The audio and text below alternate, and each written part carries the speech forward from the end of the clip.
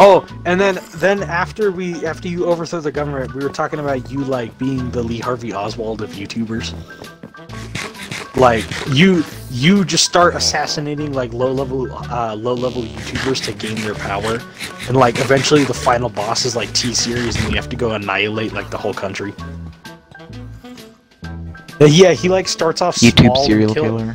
Yeah, you kill like low-level YouTubers that are just starting out, and then like you document the whole entire thing on your YouTube channel.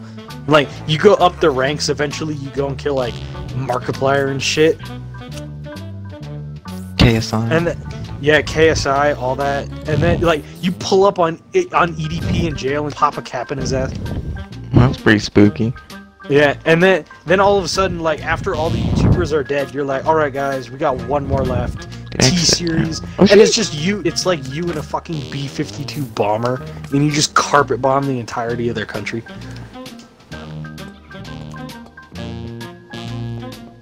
Really?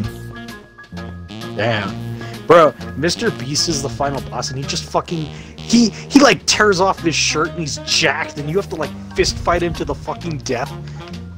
Like, you're documenting this whole entire thing via drone, and people are watching Mr. Beast just fucking beat the shit out of you. Yeah, Mr. Beast is winning. Like, the guy who took over China and Russia, or China and India, is losing.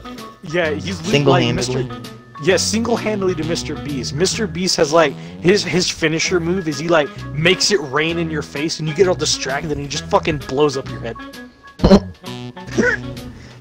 he does the make it rain, and you're just spatting away all the money trying to look for him, and then all of a sudden when like it clears, you just look over at him, and he's got a fucking cannon, and it just blows off your head, putting an end to the Lee Harvey Oswald of YouTubers.